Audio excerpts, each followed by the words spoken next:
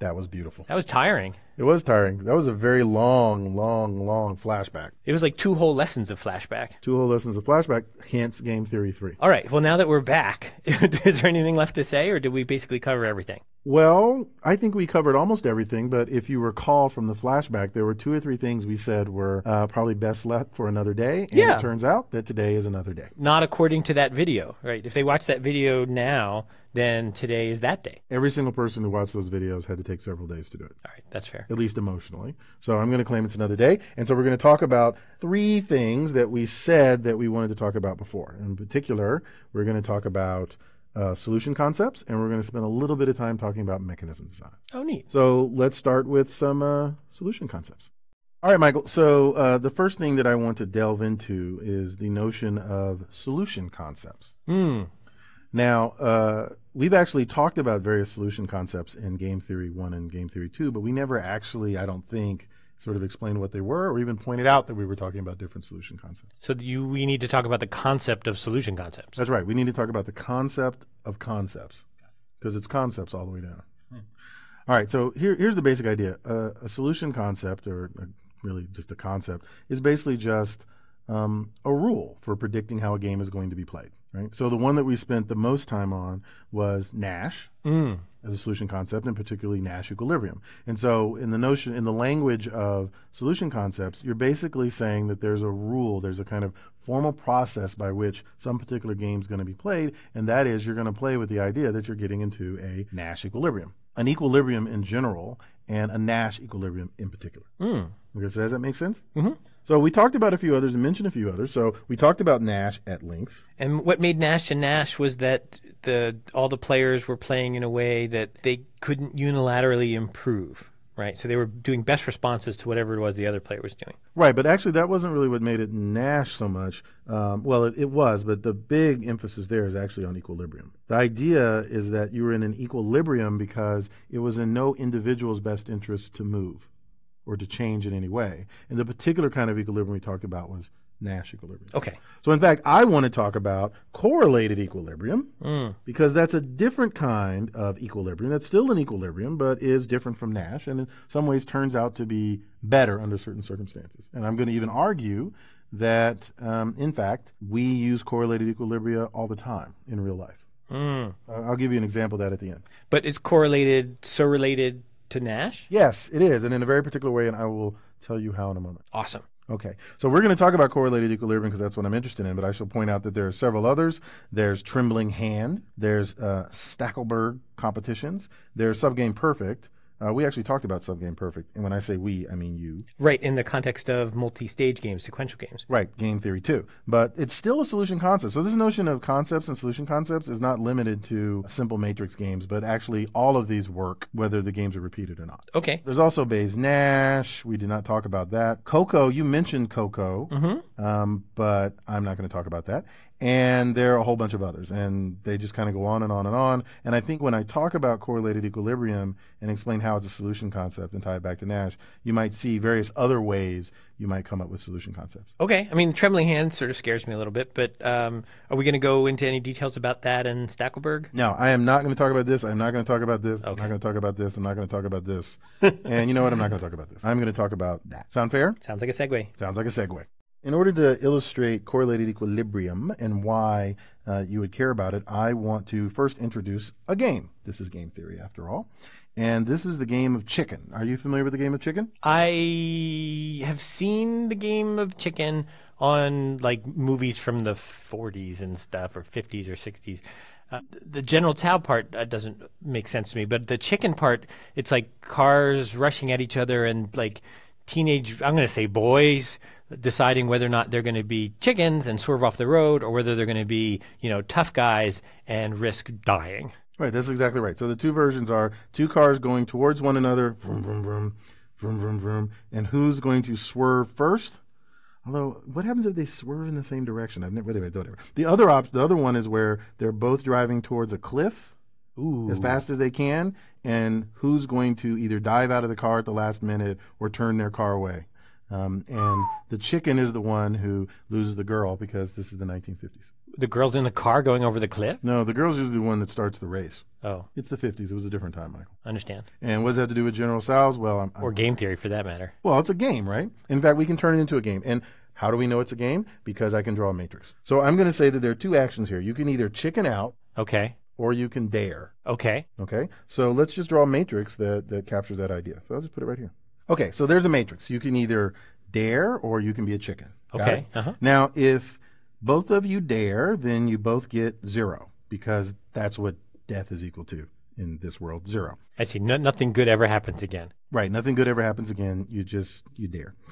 So you both got the girl, but you both died, so it didn't really help. You don't get the girl if you're dead. That's probably true. Okay, so on the other hand, you could dare, and the other guy could chicken out, in which case you get 7, and the chicken gets 2. Why 2? Because you get to live another day. You get to live, but you get to live in constant shame. That's exactly right, which is worth 2. Cool. Apparently. All right.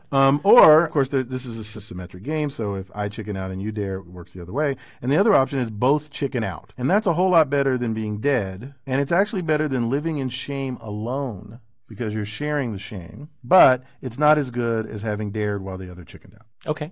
Okay, so that sounds good? Yeah, 6 seems kind of high, but I can live with that. Yeah, it's math, Michael. It doesn't really matter. So it's a general sum game, and it's a matrix, and all this other stuff about cars and everything don't matter anymore because everything is the matrix. I'm going to give you a quiz. Ah, You love quizzes. You make me do them. You have to do them. that's fair. So what are the, in fact, this is not a part of the quiz, but I'm still going to make you answer a question. What are the possible combinations of strategies here? Pure strategies? Yeah, pure strategies. I want to say DD, CD, DC, CC. I'm going to assume you said what I thought you said, and I'm going to say yes, both can chicken out. One can chicken and the other dare, or both can dare. Okay? Yeah. Is that right? Yeah, Very good. CC, CD, DC, and DD. Right. I'm going to draw little boxes here. Uh-oh, those look like quiz boxes. They are quiz boxes. And what I want you to do is I want you to check off each one that happens to be a Nash equilibrium. So each one independently is either a Nash or it's not a Nash, and if it's a Nash, I should check it. Right. And if it's not a Nash, then you don't. And check it, I mean put a check mark. Right. Okay. We'll call this quiz the Monster Nash. I'm here all week. Okay. So, you got it? I'm You leaving tomorrow. understand the question? This is the matrix. Yeah, I These are think the I'm things. good. Check the Nash quiz. So basically, check if it's a Nash, and if it's a Nash, check it. That's right. Check it if it's a Nash, and if it's not a Nash, don't. Got it? Got it. All right. Go. All right, Michael. So, do you think you know the answer? Yeah, I've been checking chickens and checking, and now I'm ready to check some boxes. Okay. So, you want to walk me through this? Yeah, absolutely. So, all right. So let's look at the first one first. Okay. Chicken. Mm-hmm. Chicken. So it would be a Nash equilibrium if neither player would have any ability to benefit from switching strategies. Okay. But that's not true because if the first player switched to dare knowing the second player is playing chicken, the first player's score increases up to a whopping 7. Ooh, 6 to 7. That's right. So CC is not a Nash. CC is not a Nash. CD, on the other hand, Let's see. CD. good. That's the 2-7 thing. So the chickener Yeah. can switch to dare, and that will bring that player score from 2 to 0, which That is seems bad. worse. And the darer can choose to chicken, which would take that player's score from 7 to 6, which is also not good. So everybody's better off sticking with what they got. CD and by symmetry DC are Nash. Excellent. Excellent use of symmetry there, Michael. Thank you. So now DD, our good friend DD. So that's the upper left box. Well, we don't have to think too deeply in this case because anything's better than that box. There's no way that could be a Nash equilibrium because if either player switches, they get more than 0, which is better. Okay, and that is absolutely correct. So then, what do we know about what is Nash? We actually have 2 pure Nash strategies here, Nash equilibrium, or 2 strategies that are pure Nash equilibrium, or some set of words like that. I would say there are 2 Nash equilibrium pairs. I think that's too much. Okay, so there's 2 of them, and they're both Nash equilibria, and so we're done. Well, there could be others, right? We're checking the pure ones. That's true, but actually I think it's worse than that. Oh. It does turn out, by the way, there's a mixed strategy, and I'll tell you what it is in a moment. But I think what's more interesting here is that in this case of the pure strategy, which I mean, they kind of suck, right? Basically what it says Oh, I is see. if both of you chicken out is bad, both of you daring is bad, or rather, they're not equilibrium. So if I know that you're chickening out and I was going to chicken out, I should dare, and so and the other way around. But the two things that are in equilibrium, neither one of them is kind of what I would call sort of stable in a meta sense, in that, okay, so here's what we'll do. I'll dare and you chicken out. How does that sound? That sounds like our relationship. Okay, well then let's try it the other way. You ask me. Okay, I'll chicken out and you dare. How does that sound? No, the other way around. You dare and I chicken out. How does that sound?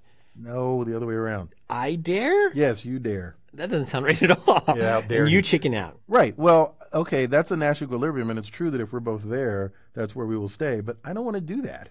This actually brings up a couple of points. One is something that we kind of brushed over in Game Theory 1 and 2, which is this idea that, yeah, there's a Nash equilibrium as if that solves the problem, but we never, if there are many Nash equilibria, we never kind of said how you would pick one over the other. And I think in this particular case, I would never, the person who's being asked to chicken out would not want to do that one. They would want to do the other one. So what if we play a game to decide who gets to be the C and who gets to be the D? Right. Well, I think that's a good idea. That's, in fact, really what sort of a mixed strategy is, right? You could, well, maybe it's not. I was going to say, in particular, we could play a game of chicken, and whoever wins that gets to be the D, or the dominant player in this game of chicken.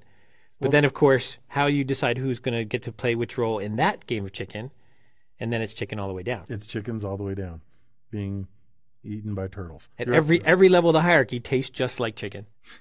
That's true.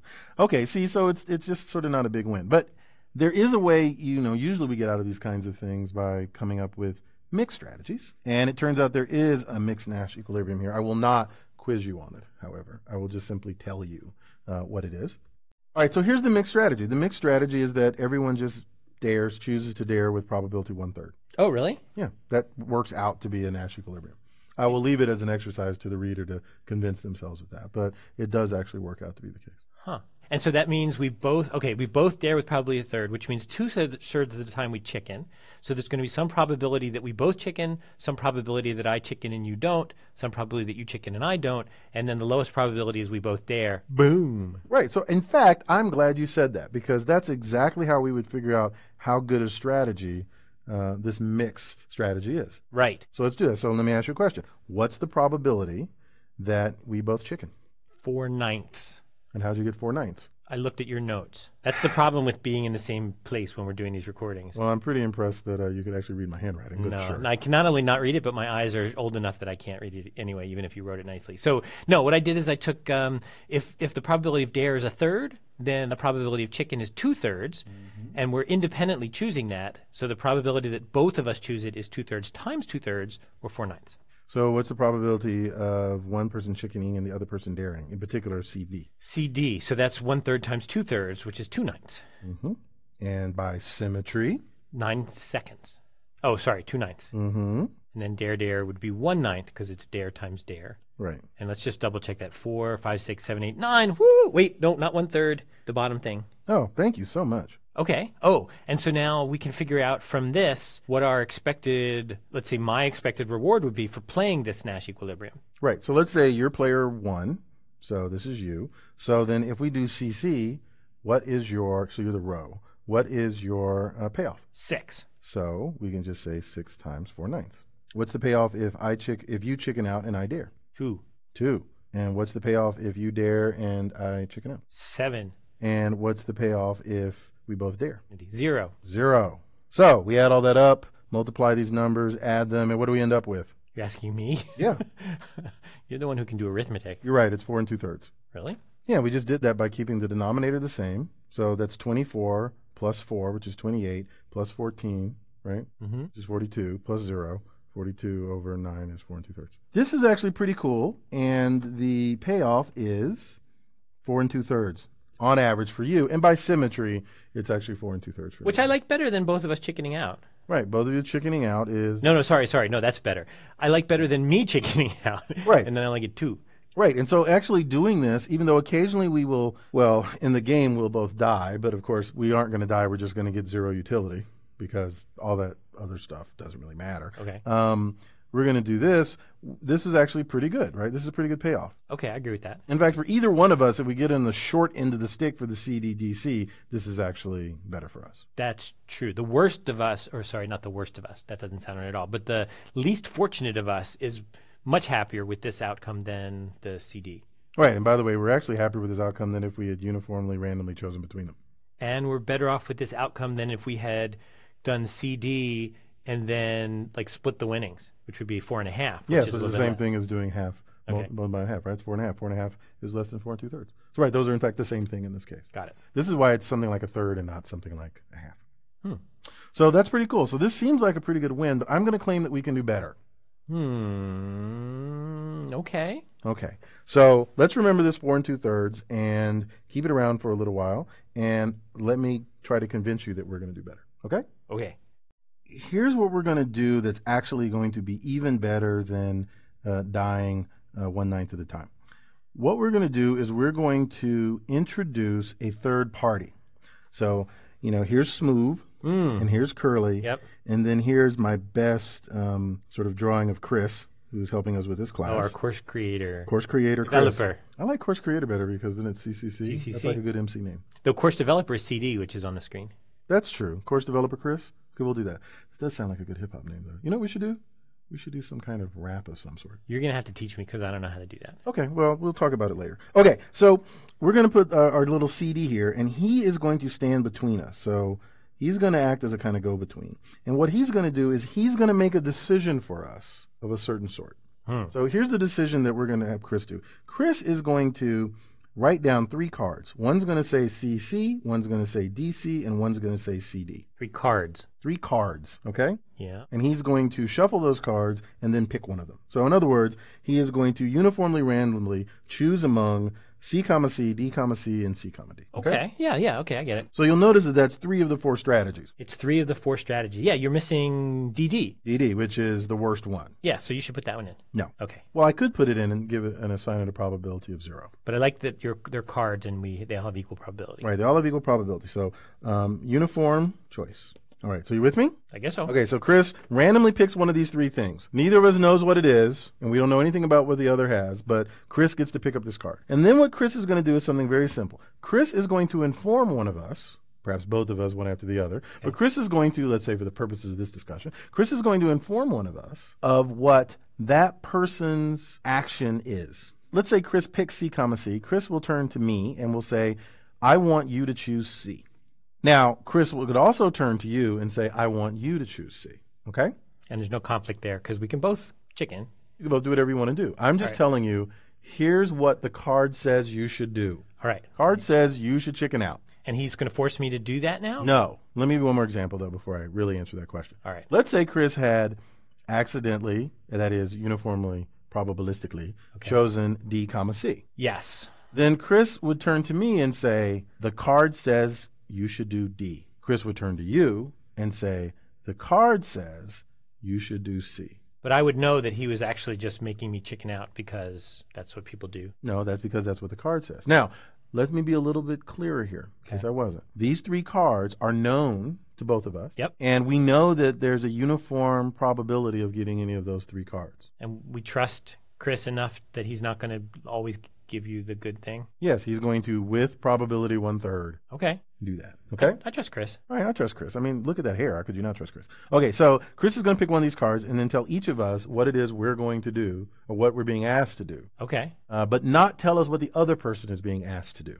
Okay. So that's important. Got it? Yeah, that's interesting because I can use inference. You can use inference. So, in fact, let me ask you what inference you should use. So, Bayesian inference. Oh, you didn't ask yet. I'm sorry. I didn't ask it. So, in fact, I'm going to, because you said Bayesian. I didn't say Bayesian. You just said Bayesian inference. I'm going to make this a quiz.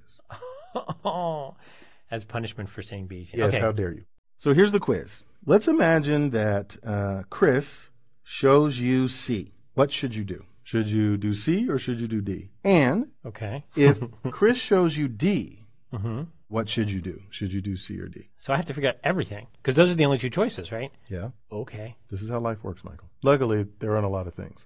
All right. So let me just make sure. And so I know that it's a third, a third, a third. I know that Chris is actually going to show me my piece of whichever card he picks. Mm-hmm. And so that gives me the ability to probabilistically tell what you're going to pick, which means I can actually evaluate both of my choices of action and figure out which one's better. So are you solving the quiz now? No, I'm just making sure I have enough information to solve the quiz. Do you have enough information to solve the quiz? I think I do. I think you do. Or as much information I'm going to give you anyway. So you ready? Ready. Go.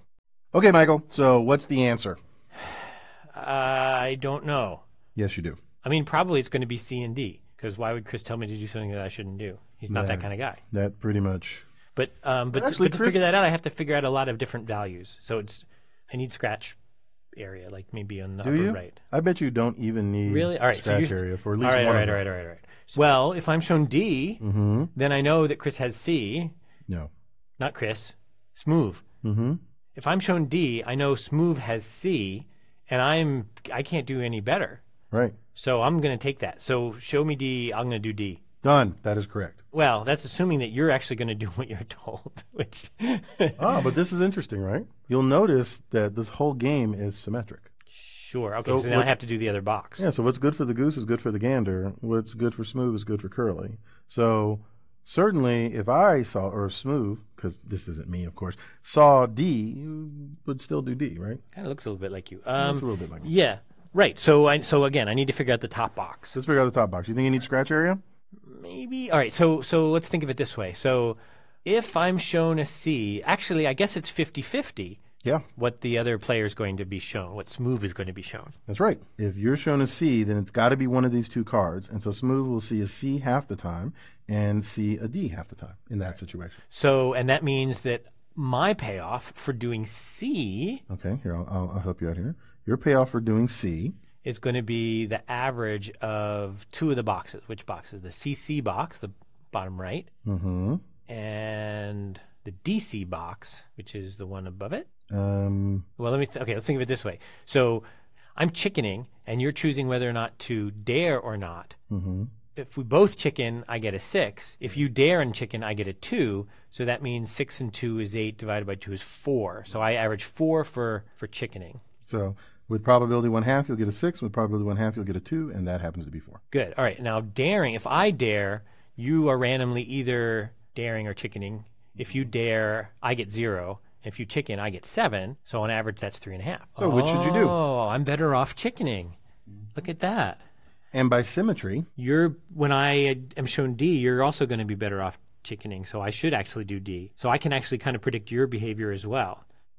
We should all just do whatever Chris says. Exactly, which I'm sure Chris loves to hear. It's not going to happen, but I think Chris sort of would like to hear that. So what have we just done? We have just created a situation where if you're told to do C, you will not change your behavior. If you're told to do D, you will not change your behavior. And the same is true for me. What do we call that? It's a kind of equilibrium. It's a kind of equilibrium. And in fact, it's what we call a correlated equilibrium. Ah. Now, why is it an equilibrium? Well, it's an equilibrium because there's no need to change given a setup. And it's correlated because we have a sort of information item, a bit, a thing, an object, in this case, cards, or Chris representing the cards in this case, where we can associate what we've got with what you likely have, the decision that we want to make with the decision that you want to make, and that correlates it. Interesting. And this creates a wonderful little incentive to do the right thing in this case, or at least to create an equilibrium. Now, we were very particular about this. If I had thrown in the fourth card and I had made them all say 1/4, 1/4, 1/4, we basically would be back where we were before. So constructing these actual distributions and coming up with the right ones, is something that requires a little bit of work. But I just wanted to show you here that it can be done. So we have created a correlated equilibrium by creating this Chris thing that tells each of us what we ought to do, and we know a little bit about how that process is done, and so we're going to do what Chris asks us to do. That's really cool. I think I have some questions, though. Ask me some questions. You said things sort of fast, but just to be clear, you're saying that there could be other distributions on the cards other than uniform that also have this property, this correlated equilibrium property? I suppose there could be. I actually haven't worked that out. So you didn't pick a half by solving it out and there was some unique answer. You just kind of worked. Right, sorry, a third for the 3 cards. You didn't solve for that. You just picked it and it worked. I happened to do that, yeah. And then there was a question of, am I better off with this than doing the mixed equilibrium? Well, that was a question that we started with, yeah. So I guess we should answer that question. Would you like to answer that question? Yes. Let's make it a quiz. Okay. All right. Okay, Michael, so here's the quiz. What's the expected value of the correlated equilibrium? Huh. Expected value where the expectation's taken over the card choices Yeah, that thing. and what I get in those different cases. I think I can do that. I think you can too. I have faith in you. So are you ready? Do you have enough information? The answer is yes, by the way. Yes, by the way. Excellent. Okay, so go.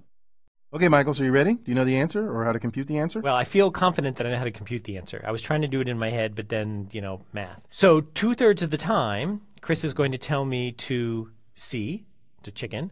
Yes. And we worked out, it's on the top of the screen there, that I score 4 on average in that case.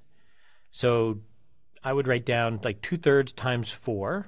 Okay, so 2/3 times 4. Plus 1/3 times what I get in the case where I'm told D, which we did clearly last time and got 7. So it's 1/3 times 7. So, Okay. that's now you can see why I was having a little trouble doing it in my head. So 8/3 plus 7/3 is like 15/3, which is like 5. That is correct. Yes. Good job. So that's so cool. So that's not quite. Actually, we're still better off by both chickening out. But maybe we have some dignity this way. We have less utility. Wait. 2 things. Let's point this out. You skipped something. I did. 5 is greater than 4 2/3. 5 is greater than 4 2/3. So we're better off following this than choosing the stochastic equilibrium. Oh, which was the only fair one that we had at this point. Right. So this is a way that we can actually both do the same and do better than the other way that we can both do the same. Right. So this is better than that. But you pointed out that we're still better off if we both chicken out. Yeah. So why won't we both chicken out again? In the case of this particular No, just in general. equilibrium? Why would we not both chicken out? You just said we're still better off by both chickening out. And you're right, because 6 is greater than 5, which is greater than 4 2/3. So why won't we both choose to chicken out? I'm not sure. It seems to me that Chris could tell us our cards and we could just like yell over the wall, we're better off just chickening out. Don't D on me. And what's going to happen if I know you're chickening out? You're going to D on me. I'm going to D on you. I see. I'm going to not take that risk. Because it is not an equilibrium. I see. So what's nice about this is that it's better than this. 5 is better than 4 2/3. Oh, I see. I see what you're saying. You're saying that 6/6 is a fine score, but it's not an equilibrium. It's not an equilibrium. And 5/5 is a pretty good score for an equilibrium. It's pretty fly for an equilibrium. Yeah, that's exactly right. That's cool. Yeah. So we got this power out of the magic that is Chris. We got the power out of the magic that is Chris. He is our little correlated thingamajiggin-bob, our object that provides enough information to the players so that they know enough about what's going on to make a decision that's better than both of them. But again, remember what's important here, right, is that in the correlated equilibrium case, neither side knows what the other is doing, but knows something about what they could do because they know something about the card. Bayes rule. That's right, because given the card, I know something about the others. Right. Given my card, I know something about your card. Okay. Right. Okay. So correlated equilibrium better than Nash equilibrium. Now it turns out there in this particular case, it turns out that there are some neat little facts. But before I go in this neat little set of facts, I want to point out to you that we do this all the time. That Chris is actually a stand-in for objects in the world that provide information all the time. I find that hard to believe. So let's go back to our original game of chicken. In particular, I just met Chris for the very first time yesterday, so it can't be that common. No, this is the ideal Chris. So do you know, in fact, what the ideal Chris is in the game of chicken? The ideal Chris in the game of chicken would be like a random number generator that is on the street yelling cards at us? Close. We actually have that. Do you drive, Michael? I do drive. I don't drive a car that's as nice as your car, but I drive just fine. I didn't ask you for a value judgment about how well you drive, but you do drive, right? Yeah. Okay. And I'm going to claim that every day when you drive, you're actually playing a game of chicken, especially whenever you come to an intersection. I'm pretty sure my payoffs don't look like this. Well, it's just the wrong unit. All right, but okay, all right. So I will. Okay, so when I come to an intersection, it is definitely the case that I can either stop at the intersection or I could go through the intersection, right. And I'm better off going through it. Oh, than I am just stopping and waiting. Mm-hmm. And I'm really bad off if I go through, but at the same time someone else is going through. Yep, you're basically playing chicken and dare all the time, except instead of going at each other directly, you are going at each other at, let's say, right angles for most intersections. And the good case is I get through without having to stop. The bad case is I wait forever while people go through. And the even worse case is we both go through it once and we crash. This is exactly the game of chicken. So how do we avoid this? Well, we look at each other. No. There's a stop sign there. And what is the stop sign there for? Make me stop and look. It's to tell you what to do. But it always tells me the same thing. Yes. It's always telling me to stop. But we know what the rules are. The rules are with a particular stop sign. If you stop, you need to stop and look to see what else is going on. We have a more generalized form of the stop sign, though, in busy intersections in the middle of cities. You're thinking of traffic lights. That's right. The traffic lights aren't random. Well, it's sort of random in the sense of when you show up to them. Oh, interesting. And so it gives me one of two signals. Basically, dare, meaning go through the intersection. That's green. Or chicken, meaning stop, meaning wait at the intersection. There's also one in the middle, by the way, which means go faster. But that's not really important. Let's just stick with the red and the green one. So what is this traffic light telling you? It's telling me my half of the strategy. We're correlating our behavior with the other drivers. Right, because when I see red, what do I know the people coming the other way see? I don't know. I guess if I see green, I know that everybody else has the red, so it's clear for me to go. Right. So that's the really important thing is it won't show us both green. Right. If we have a chance of crashing. Oh, and that's just like showing us both D, Yep. which is the thing that doesn't happen in the list of cards. That's exactly right. So in That's fact, crazy. all of this is just a bunch of probabilistic blah, blah, blah, blah. It's really just a traffic light. Huh. Okay. And these things are very important. And we all sort of obey these things because it mostly makes sense. Even in weird countries like the UK, where you're allowed to run through a stoplight, or at least to go through a stoplight, instead of having to sit there forever, at certain times of night when no one else is coming, you still stop because the red light tells you to stop because that's the right thing to do. And if you don't do it, there's chaos. The point here is that we create objects in the world that provide each of us with some information about what others are doing, which allows us to play these kinds of games without necessarily crashing into one another. We've come a long way since the 50s. I see. Okay, so let's review quickly. Okay, so by way of wrapping up on this, let me just point out 3 quick facts about correlated equilibria. Cool. Okay, so here's the first one. Correlated equilibria, or CE, as the cool kids call them, can be found in polynomial time. So this is a good thing. So even though I didn't, tell you how I found the 1/3, 1/3, 1/3, 0 correlated equilibrium in the previous example, you can find that in a reasonable amount of time. I found it in even more reasonable amount of time, which is I looked up the example and I wrote down the numbers, which is also polynomial. Okay, in fact, it's linear. Okay, so... And that's not so true of Nash equilibria, right? Nash equilibria are hard to find. Yes, they are, which is unfortunate. No, but okay. I mean, it's a nice advantage of correlated equilibria. That's true. But Nash sounds so cool. Well, in any case, okay, the second fact is all mixed Nash equilibria are in fact correlated. So this means that correlated equilibria exist. That comes from what we discussed before, that there's always at least a possibly mixed Nash equilibrium. Cool. And of course, pure Nash equilibria are themselves mixed Nash equilibria. Therefore, correlated equilibria exist. Gotcha. Okay. Finally... Wait, you pure in the sense of, the original definition of. Right, exactly. Okay. And then the third one is, and this just kind of follows from probability, all convex combinations of mixed Nash equilibria are in fact correlated. Whoa. Okay. There's a lot there, and we could talk about it forever, but the basic idea is that correlated equilibria are kind of cool, traffic lights are not a bad idea, and coming up with them isn't impossibly hard. Unlike all that other stuff you talked about before with POM-DPs where they're undecidable and life is terrible, at least here we can actually find pretty good correlated equilibrium, or at least we can find correlated equilibrium. That's a relief. It is a relief. Okay, so I think I'm ready to go on to the next thing.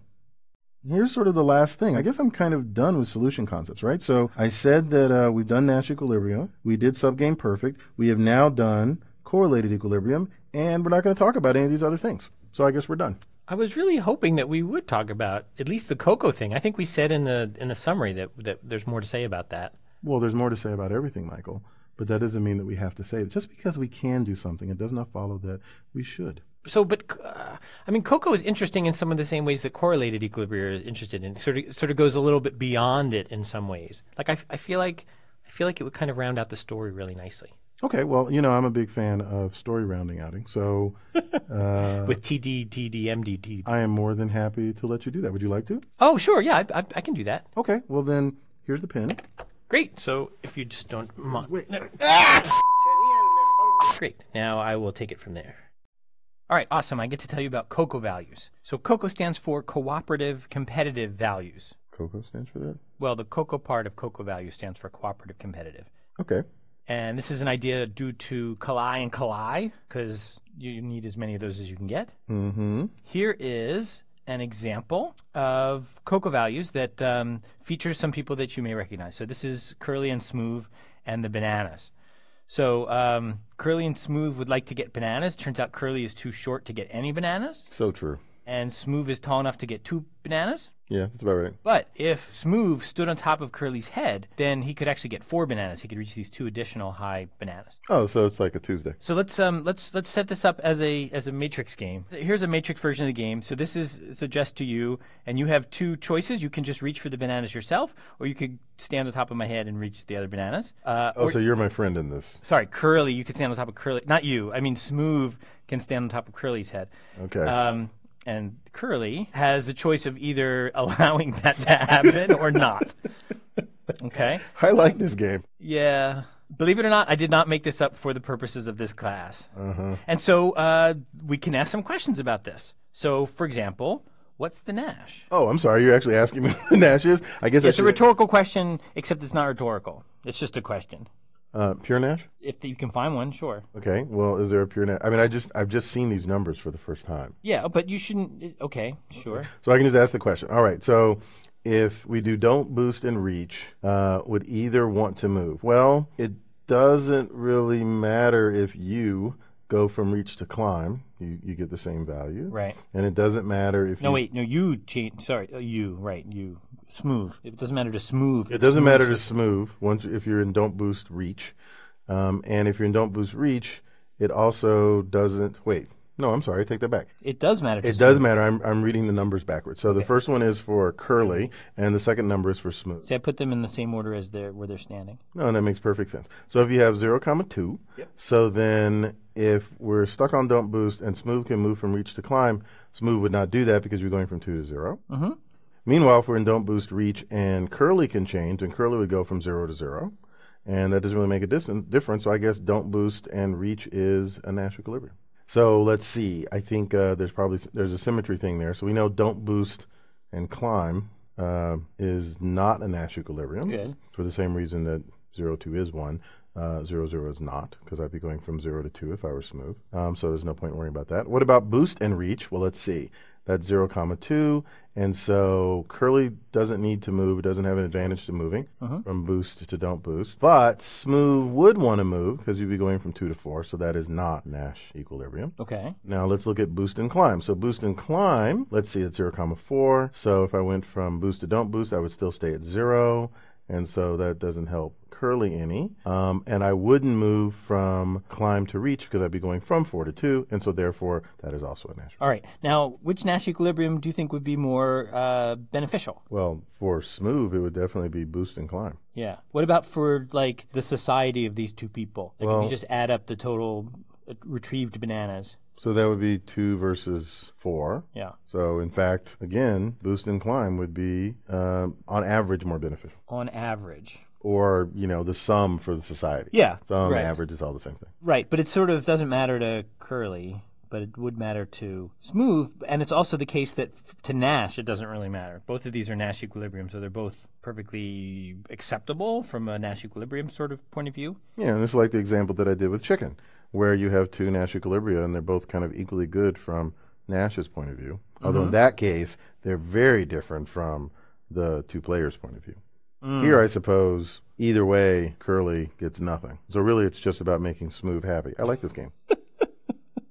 So, okay, sure, fine. So that being said, can we say anything about correlated equilibria? I mean, I'm sure we can, right? We can, any mixed Nash equilibria is a correlated equilibria, but I think this one's a little different right here, right? Because no matter what happens, Curly gets 0. So that means that Curly, like anything's going to be equally okay to Curly. Right. So Curly's not really going to participate in the equilibriumness or lack thereof. Right. So really, this is all about getting to boosting and climbing. Yeah, though I think you said that any convex combination of a Nash is a correlated equilibrium. That's right. So it should be everything like 0, 2, 0, 2, 1, 0, 2, 2, 0, 2, 3, 0, 2, 4, 0, 2, 5, 0, 2, 6, all the way up to 0, 3, 0, 4. We know that all those have to be Nash. Right. Or values of some, correlated. There has to be a value of some correlated equilibrium that is like 0, 3, for example.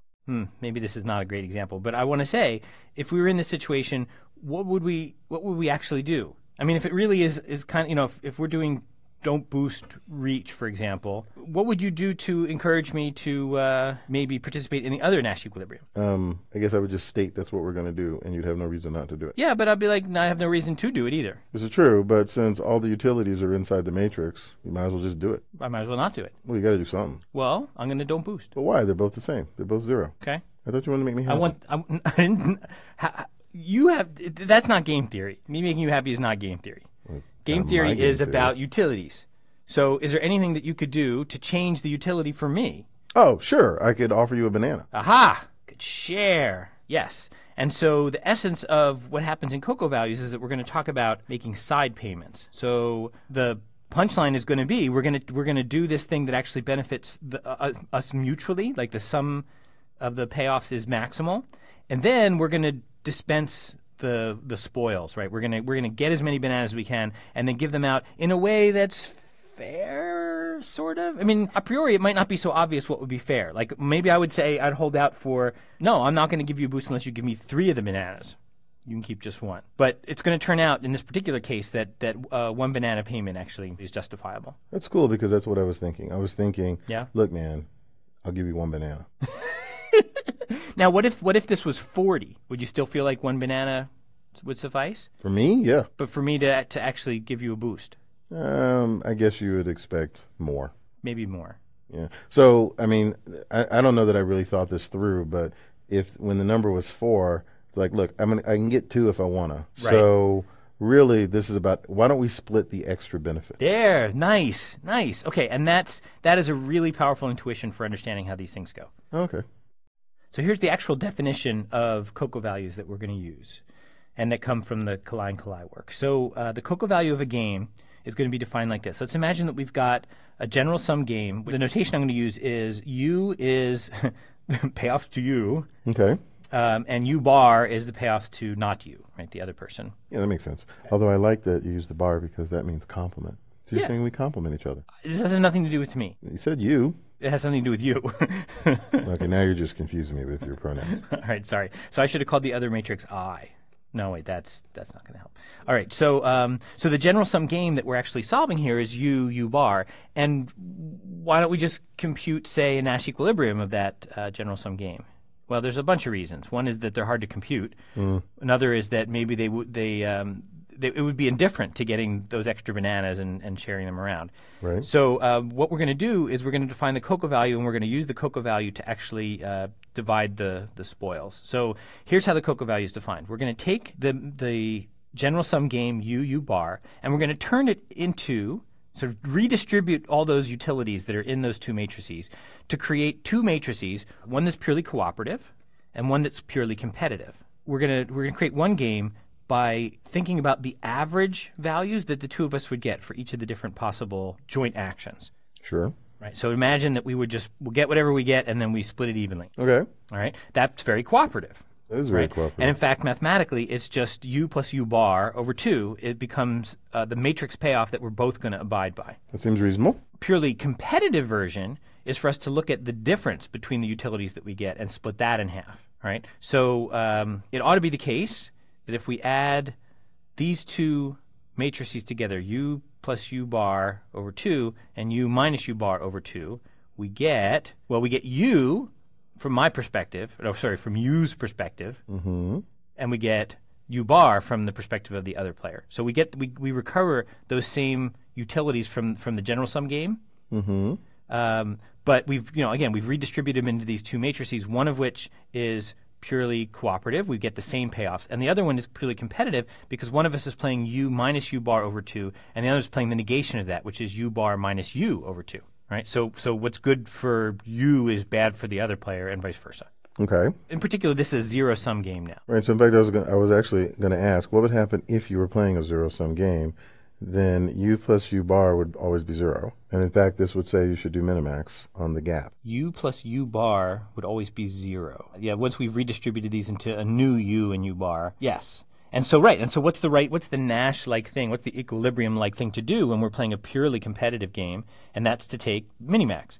So we're actually going to compute the minimax value of that game, and we're going to compute the maximax value. In other words, which cell has the highest sum payoff or average. You say sum and average is the same. Find the cell that has the largest thing and say, okay, well that is also a Nash equilibrium of the purely cooperative game. Because if we choose the square that has the highest payoff out of everything, then we're going to have no incentive to switch to something else. That's right. How do we compute the cooperative equilibrium? You just replace all the things with their sum and take the biggest one. So it's like taking a max of all the cells of the matrix. A max of all the of the new cells of the matrix. Of the new matrix. That's right. That's right. And what about minimax? Wait. Do you not remember how to do that? No, I do. I try to remember which one is which. Let's pretend I don't remember how to do it. Anything that's not a dynamic program is a linear program. Truer words have never been spoken. Because it's all about programming. All right. So in particular, you can set this problem up as a linear program and solve it in polynomial time. So this is efficient, at least in a formal mathematical computer sciencey kind of sense. And so is this. Right. So we took a game that we actually don't know how to solve because computing a Nash equilibrium can be really hard. And we've broken it up into two, again, just by redistributing the wealth, redistributing the utilities. We actually split it up into two games that are the same amount of utilities being spread around, but we can actually compute the equilibrium value for both of them really easily, and then we're just going to add them together. Okay. And then what does that tell us to do? Good question. So the way that this actually plays out, it's easier to see in the context of an example. So let's go back to our example from the banana game. Okay. So here's the U and the U bar matrix from the banana game. This is, I wrote them backwards, didn't I? Doesn't matter. So there's one player who gets 0 no matter what. Yep, that's the friend. That's Curly. That was Curly before. And then there's one who can get either 2, 0, or 4, depending on which cell they end up playing. And we said that the Nash equilibria were these two corner cases, the 2 and the 4. So that gives us the purely cooperative game, which is the average of the payoffs for the two players, which we're going to compute the value of using maximax. And the purely competitive game from the perspective of the U player, so U minus U bar over 2, which looks like this, so we're going to try to resolve the value by minimax. Then there's this same quantity from the perspective of the U bar player. So it's just the negation of that one, but we're going to compute the minimax value for each of these different games. So from the perspective of the U player, what's the max value and the minimax value for these games? So let's start with this one. So what's the maximizing value? It's the thing you're pointing at. And that's the case where U plays the second row, and U bar plays the second column, and they get these payoffs. Right. We get 4 bananas. 4 bananas that we're going to divide amongst us. Sure. So the minimax value, so what's the score that the row player, the U player, the maximum score that it could get for itself? -1. You get a -1. Right. So how does it do that? By picking this cell, the top row, because the top row, if you're trying to minimize my gains, you're going to choose the left column if I choose the first row. If I choose the second row, you're going to choose the right column. I'm going to do even worse.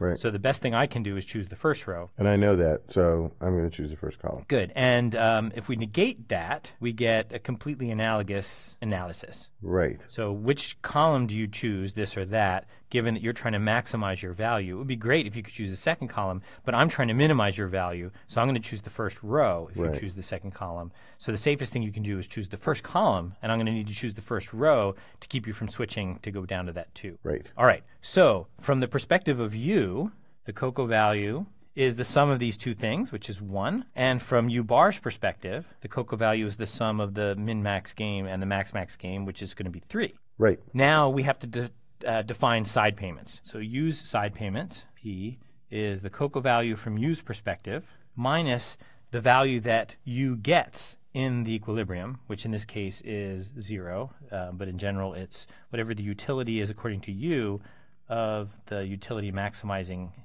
joint action. And the side payments for U bar are the cocoa value from the perspective of Q bar minus the value that U bar gets in the utility maximizing joint action. So in this case, that's 1 for U minus how much does U get in that game? 0. 0. So it's going to be 1. Mm-hmm. Whereas from P's perspective, the cocoa value is 3 minus the payment that U bar gets for playing the utility maximizing action, which is 4. So we get -1. Oh, and that makes sense because it better be the case that they are opposite and equal. You have to transfer. And now you've answered my question. Who gets to transfer money from one to the other? That's right. So the U player is going to get 1, and the U bar player is going to give 1, and that's the 1 banana exchange.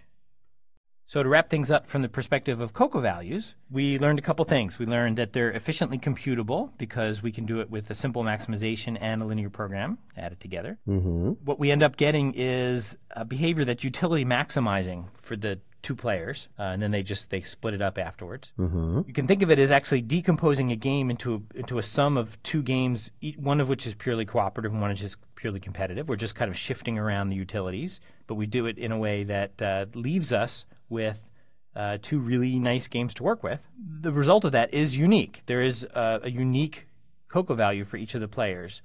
It's unlike a Nash where there can be multiple different possible values depending on which Nash you pick. There's just the one cocoa value. It's very convenient. That is convenient because that means there's an answer. There is an answer, yeah. We've discovered that, in fact, you can generalize this notion not just to matrix games like we talked about, but actually to stochastic games in general.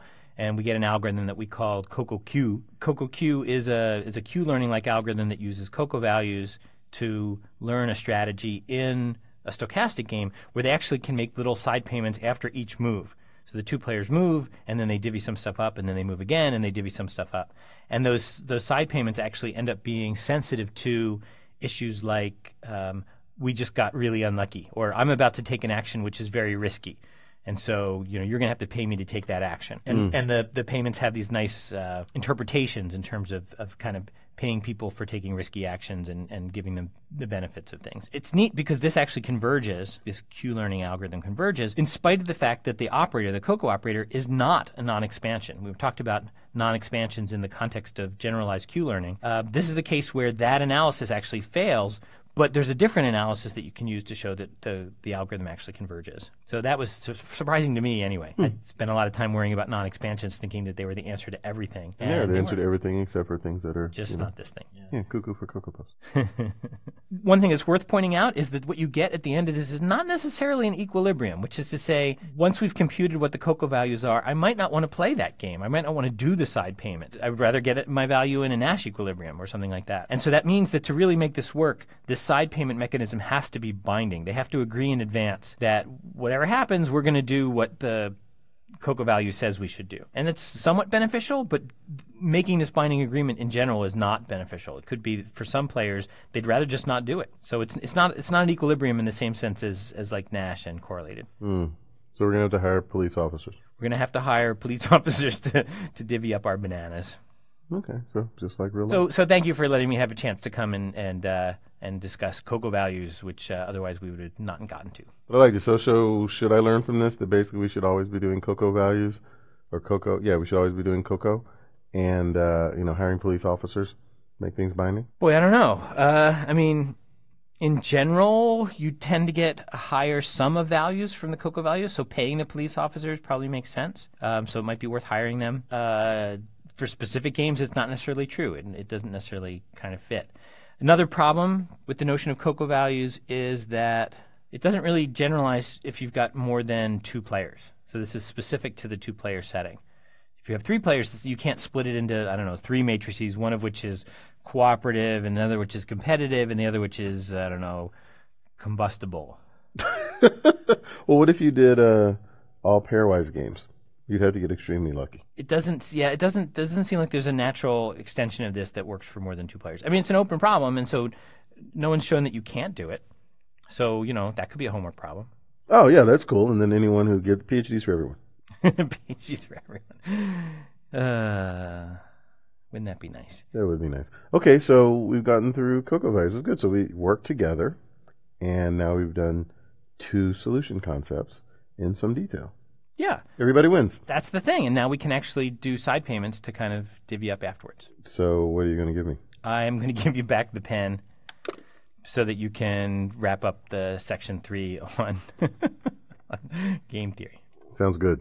So now that I've got the pin back, we're going to wrap this up by talking about something we promised to talk about at the end of last class, which is mechanism design. Cool. Right? That seems reasonable, right? So it's like mechanical engineering. It is not like mechanical engineering, except in a very abstract and analogy sense. Okay. So what mechanism design is, it's kind of the art, the science, and the engineering, dare I say it, of creating games to elicit certain kind of behavior. So far what we've been talking about with all our solution concepts and all the things that we've been doing in game theory 1, 2, and 3 so far is we've talked about what happens when we play games. And, you know, at least stepping back a little bit, what we get when we play games is we get certain predictable behaviors. And those behaviors are natural. They're Nash equilibria, or maybe they're correlated equilibria, or maybe they're Coco whatever, equilibria, and other things we haven't talked about.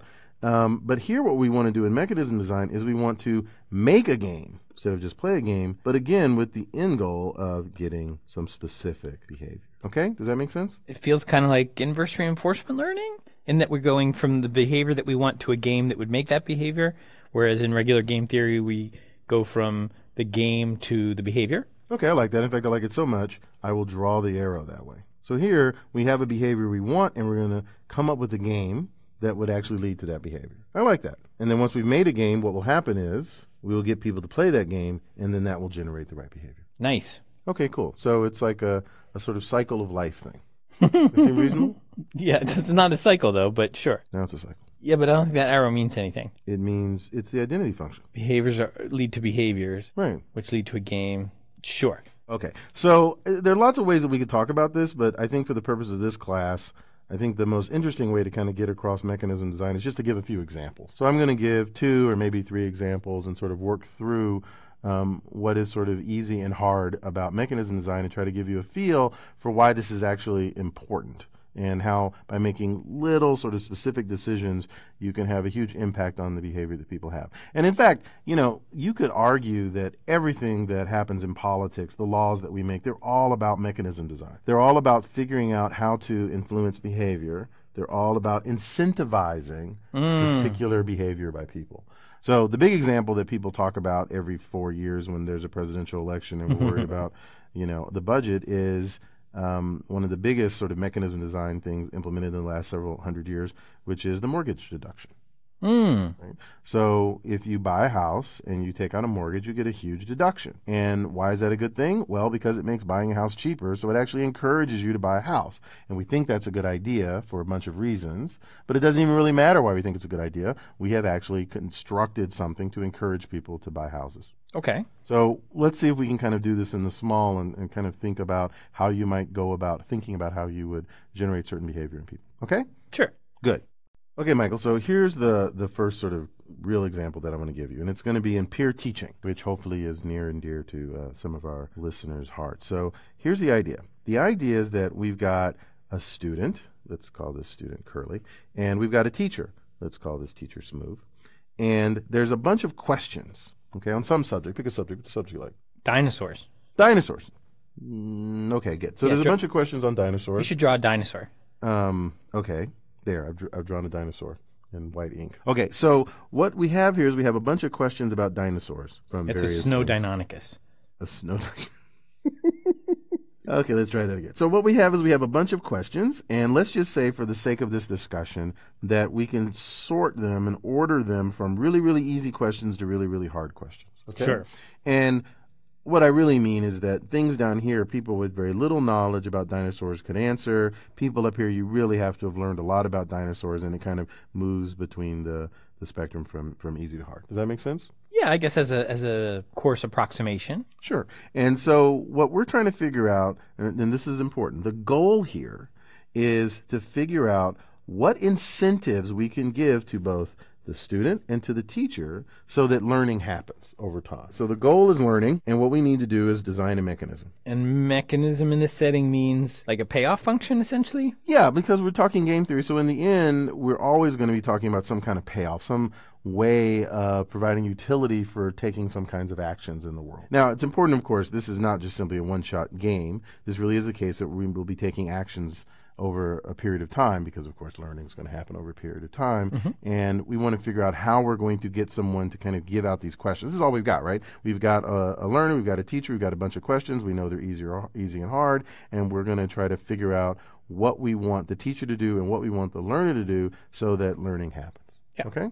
So we need to design a mechanism that will ensure the goal. And just to be clear, is there assumption that answering questions actually helps you learn, or is this just assessment? This is sort of assessment. This is assessment. But of course, if you can reliably answer questions, then it suggests that you know something. Okay. Does that make sense? Yeah, I guess I'm just wondering to what end, right? So what kind of questions should be asked? Ones that help me to figure out that you've learned. That you've learned. Yeah. Okay. Now, other stuff can be happening here. And there's, whole complicated things. Readings can happen in between. There can be tutorials or whatever. But we're trying to make this game really sort of simple to illustrate the idea. So in between questions, things might happen.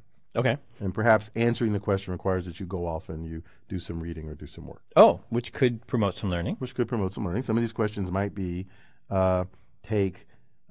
implement 5 supervised learning algorithms on 2 data sets that are interesting, run them, and write a 12-page essay, for example. Oh my gosh, that's a terrible assignment. Yeah, but you will learn something in the end. Yeah, you'll learn that some people give terrible assignments. That cause you to learn. I think that's what's really important here. So are you with me to understand kind of what it is we're trying to accomplish here? I think so, yeah. Okay, cool. So let me give you a proposal for some incentives. And you tell me what you think is going to happen. So here's a proposal. I'm going to give a point every time the learner answers a question correctly. That makes a lot of sense. That makes a lot of sense. So you basically get credit for being right. The learner gets credit. The learner gets credit for being right. Okay. I'm also going to give +1 to the teacher. And for the teacher, I'm also going to give them credit +1 every time the learner answers correctly. Good. So their incentives are aligned. Yes, their incentives are aligned. The learner gets credit for demonstrating they've learned, and the teacher gets credit for demonstrating they at least know something. So what do you think is going to happen here? The learner's happy getting answers right, and the teacher's happy when the learner gets answers right. So they should work together to maximize, I guess not necessarily learning, but ask easy questions. If you ask easy questions, then the learner wins and the teacher wins. That's exactly right, I think. So hopefully that makes sense. So if, let's say, this question or questions way down here are so easy that anybody can get them right, then if I ask questions down here, the learner will get them right. So that's good for the learner.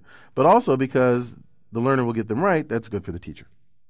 Right, but that doesn't seem to really make sense for this problem, in that we really want to be asking questions roughly at the level where the learner is. Well, that makes sense. Well, let me ask you one other question. Before we get there, let me ask you one other possibility. Since this doesn't give us what we want, right? Basically, this says always stick to easy questions. Right. And we'll both do well. What happens if I say, oh, okay, well, the problem here is I've incentivized the learner in a way that kind of makes sense, right? Learner wants to get correct answer, get questions right.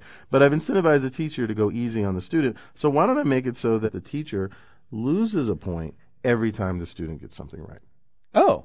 So now the teacher is not incentivized just to give easy questions. What's going to happen here? Well, part of me feels like it just seems like the right thing for the teacher to do then, from the teacher's perspective, is give hard questions. The learner should try to answer them, but the learner's not going to be able to answer. Right. So what I should do is just immediately go to all the really, really hard questions about dinosaurs. You can't answer them. You don't have the background and, the sort of fundamental math and calculus to answer the questions about dinosaurs. And so you're going to keep getting them wrong, but the teacher is going to do just fine. And in fact, not only will the teacher lose a point every time the learner answers something correctly, let's say actually the teacher gets a point every time the learner answers incorrectly, which is sort of the same thing. Yeah. But allows me to say the teacher racks up points. Yes. By making you do things that are wrong. Okay? So this is just kind of broken. Right? Yeah. The kind of obvious thing to do here, where I'm going to give the student credit for demonstrating they've learned things, they have knowledge, and give the teacher credit for either demonstrating that the student has knowledge or doesn't have knowledge, gives me bad answers. And in particular, it doesn't help me with the goal of learning. It doesn't help the student and it doesn't help the teacher. It just gives them whatever credit they're supposed to get when they can bother to get it. Well, so if the teacher getting +1 for the learner getting something correctly ended up making things too easy, and a -1 made things too hard, then right in the middle is a 0. So Right. what about the teacher gets 0 for the learner answering correctly? Well, the teacher gets 0 for the learner answering correctly, and it doesn't matter what the teacher does. So maybe the teacher can do the right thing now. But why? It's just like the cocoa example you're giving before. What reason do I have? And we certainly don't want the student giving the teacher side payments. Although, Would that work in this case? No, because now the learner would want to get to maximize the side payments. Then we're back to the original problem that you said, which is if the teacher's paid off for the learner giving correct answers, then the questions are just going to end up being too easy to be meaningful. that's right. And there's really no side payment for the teacher to give the student. But you said something earlier that I really like. You said, what did you say? You said before we went down this path of the -1 and getting hard questions, you said something about what the teacher ought to be doing. The teacher ought to be asking questions, I don't know, so that the learner's kind of getting half of them right. So I like that. So let's sort of take a step back and kind of see what that would sort of mean. Let's imagine that these spectrums of questions really do line up with not just easy and hardness, but actually line up with understanding, which is sort of the assumption that we made, right? That anyone can answer the easy questions, but as you know more, you can answer the hard questions. That means the chance of you being able to, the sort of these questions are aligned, not just in terms of easy and hard, they're actually aligned with some underlying notion of what you actually know, what your knowledge is, which I'm just writing as understanding here. Okay. Okay.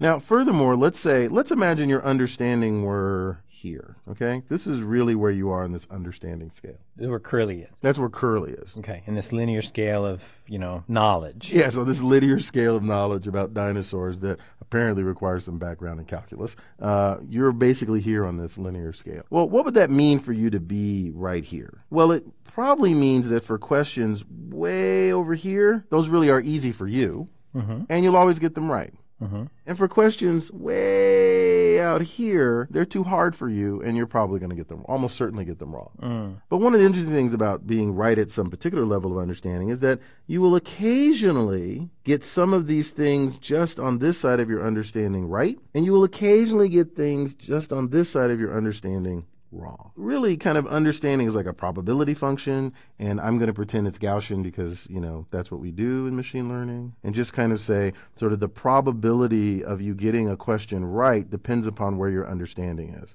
And as you move far in one direction, you will always get them right. Far in another direction, you will always get them wrong. But right around your level of understanding, there's some noise there.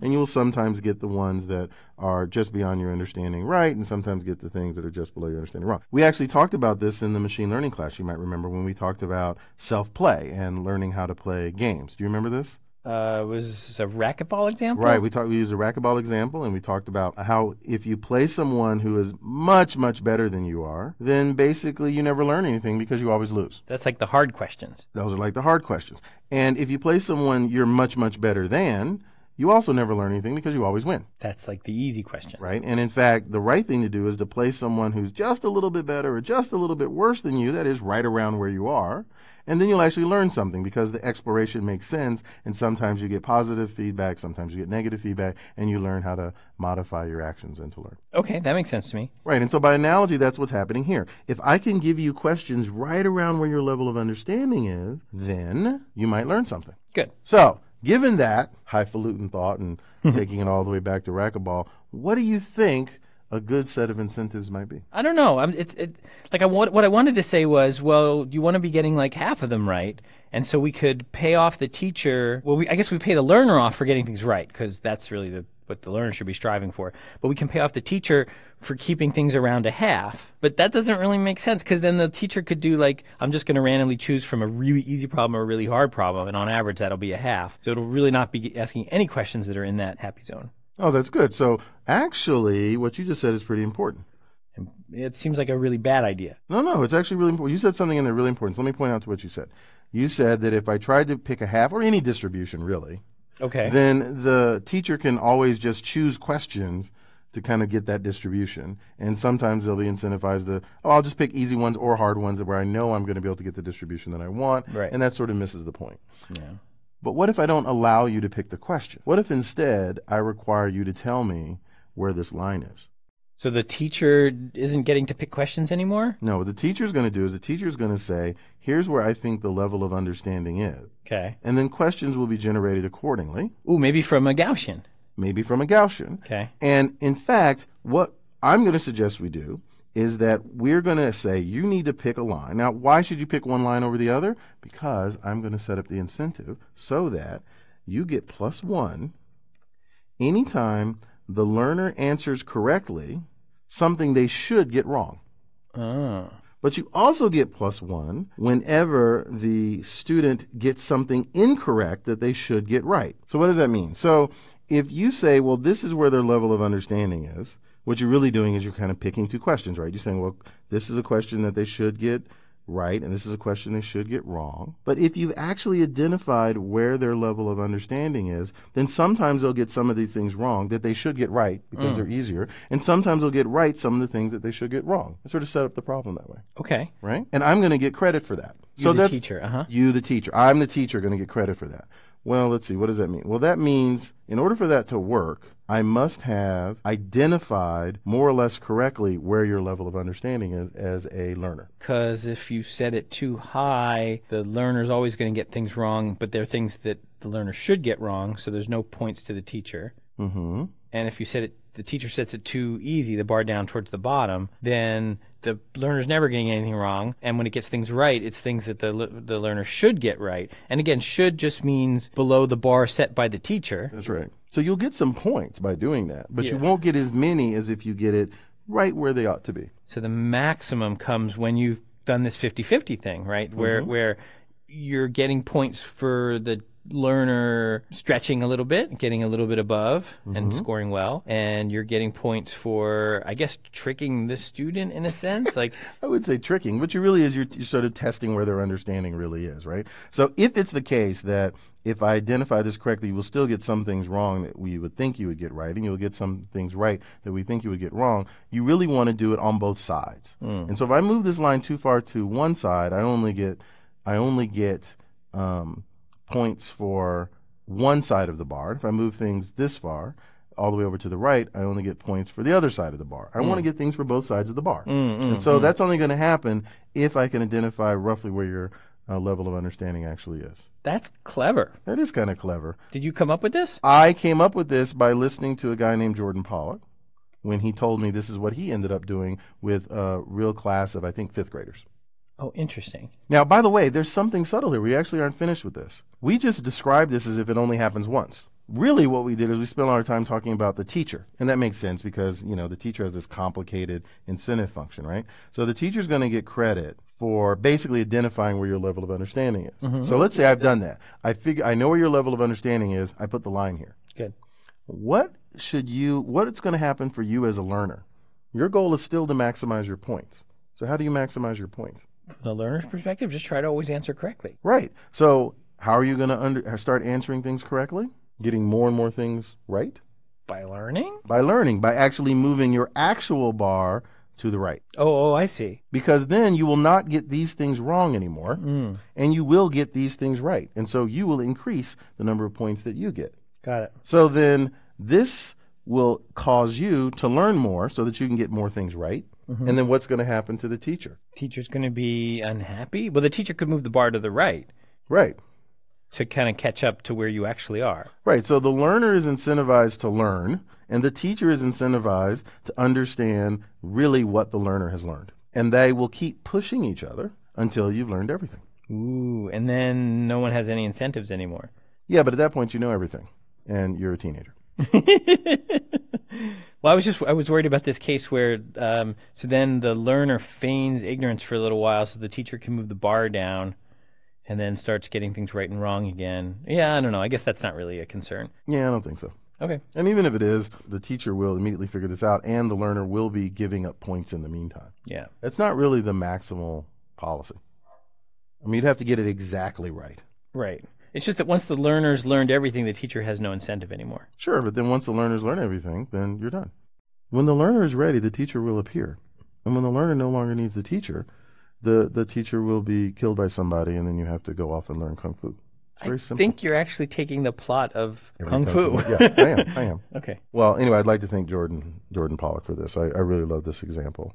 That was really the first example of kind of mechanism design that really sort of hit home for me. Nice. And it seems relevant to this kind of online teaching scenario that we're in right now. Yeah, I mean, it's not enough for. I mean, I'm sure some people taking this class have actually done peer grading, and there is always this question of why won't everyone just give everybody good grades? You have to construct something so that doesn't happen. Good. Okay, so I'm going to give you one more example, Nice. I think, and then I'll be I think maybe we'll sort of cover the space enough. What do you think of that? That would be great. Okay. Okay, so here's another example of mechanism design, and I'm going to basically break it into two bits. I'm going to see if I can remind you of a particular mechanism design that somebody famous once used in a story told in the Bible, and then point out that that's kind of ridiculous, and then we're going to come up with something slightly better. Does that seem fair? I'm interested to see this. Sure. Okay, so this is the story of King Solomon. I drew King Solomon to look remarkably like Curly. Oh, fun. Yeah. I get to be King Solomon, You get to be finally. King Solomon. So do After you all this time. remember the story of King Solomon? Yeah, he was wise. Okay, let's go with that. So then tell me the story of King Solomon and the two women and the baby. All right. So once upon a time, King Solomon was, hanging around on his throne doing kingly things. Smart. And he would answer questions for the various people in the country that he ruled, Judah, maybe. Sure, let's go with that. And but he was, he was known for being very wise, so people would come to him with very difficult problems. So one of the difficult problems was two women came to him with a baby, and each of the women claimed that the baby was her baby. Yeah. And they could not come to any kind of agreement. One of them, it was actually the baby. The other one was someone who really wanted a baby, couldn't have a baby, and then took someone else's baby. And so this is not the sort of thing you want to get wrong, giving somebody's baby to somebody who's not their mom. Right. So let's see. So there are two women. We got to give them names because I'm having a hard time keeping track. So let's just call them A and B. A for, I don't know, Alice, and B for Bob. That makes perfect sense. Wait, no, Beth. Beth. Okay, so Alice and Beth, and then there's a baby. And so Alice comes to King Solomon and says, Beth stole my baby. And then Beth comes to King Solomon and says, Alice stole my baby. And then the baby just goes, gah, because that's what babies do. That's a little curly hair thing. Oh, yeah, that's baby, cool. Yeah. And now King Solomon does what? So King Solomon checks whether the baby is named A or B, and then can actually trace the genetic roots of the baby back to the appropriate mother. No, that was an episode of CSI. What does the story claim happens? Yes, I'm sorry. So King Solomon says, all right, I've thought about this a lot, and I've decided that the only fair way of dividing up the baby is by dividing up the baby, giving half to A and half to B. And so that was what he claims he's going to do, and he calls for his royal sword person to bring a sword, and he gets ready to cut the baby in half, at which point I recognize that royal sword person. It's a Jedi. Mm-hmm. All right. So the royal sword person says, "Okay, I will bring you the royal sword." And Solomon gets ready to cut the baby in half. And suddenly, woman A cries out, "No, don't do it. B can have the baby." No. Yes. And so B gets to keep the baby. I don't think that's what happened. No, so then King Solomon says, aha, I set this up all along. I never really was going to kill the baby, let's say. And instead, what I wanted to find out is who really cared for the baby, this particular baby, and that would be the particular baby's actual mother. So the thought was that the mom would rather have the baby live and be with a different mom than be sliced in half, which would probably complicate the baby's life. Yeah, actually, I think it would simplify the baby's life. Oh. But okay, I'm with you on that. Right. And then King Solomon could then determine that, in fact, A was the mother. And, sewed the baby back up and gave the baby to A and sent B to prison? I don't remember. I don't know. Maybe he had a baby with B for B's sake. I don't know. That's not really part of the story in my head. At this point, A leaves with the baby. A's happy. B is disappointed, but not so disappointed because there's plenty of other babies to steal. Right. And then, of course, there's the poor swordsman who didn't even get to cut up a baby. Okay. So this is... He does look disappointed. I do. Or he does. Sorry. He does look very, very disappointed. Very sad. In fact, there's a single tear. This is mechanism design, right? King Solomon constructed a game with payoffs, Okay. which somehow are supposed to capture what's really going on with the mothers, and based on the action was able to kind of determine what their true preferences were. So really, this was a game about eliciting preferences. And in fact, that's exactly what you said. You said by their reactions, by their behavior, King Solomon was able to figure out that A preferred that the baby live and have B get it, him, let's say him, while B preferred mainly that A not have the baby. And by once getting preferences and saying, well, those preferences only make sense for the real mother and the fake mother, let's just go with that. And so now I can determine who the real mother is. Okay. Right, and King Solomon was wise. Now, I'm going to make a claim, which is that this is insane and doesn't actually make any sense. So let me ask you this, Michael. Sure. You're a rational kind of guy. I'm a wise guy. You're a wise kind of guy. You're definitely a wise guy. Let's imagine that you were B. Let's say B really is not the real baby mother, real baby mama. Okay, so B is not the real mother, but let's say that you're B, okay? I want to be the king, but okay, and sure. King Solomon, you can be both, and King Solomon makes this offer. I will cut the baby in half. Okay. If your goal is to keep the baby, right, or at least to make certain A doesn't get the baby, right, what should you actually do? All right, here's what I think you want me to say, but I'm not sure that I completely get it.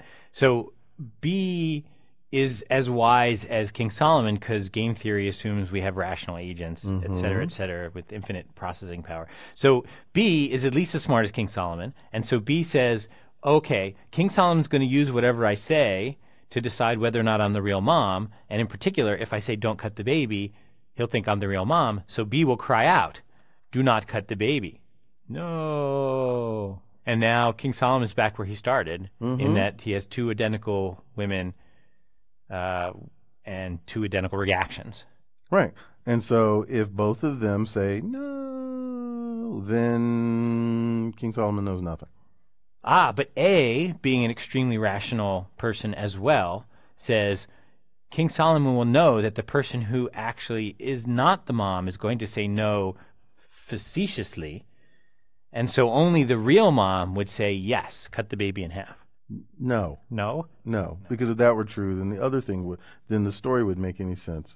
Oh. Actually, the story doesn't make any sense because, first off, the idea that someone would say, "Oh, you're going to cut the baby in half. I'm fine with that," as if people would be like, "No, that's a caring mom." None of that makes any sense. But we don't have to go. We can just talk about game theory and pretend there's a little matrix here and go. The best action for both of them is just to both say no. All right, wait. So you're saying King Solomon set up a kind of a mechanism design problem, or set up a mechanism, and it was a flawed mechanism because if you understand the mechanism, you know the right thing to say is just no, and so then he has to flip a coin to decide who gets the baby.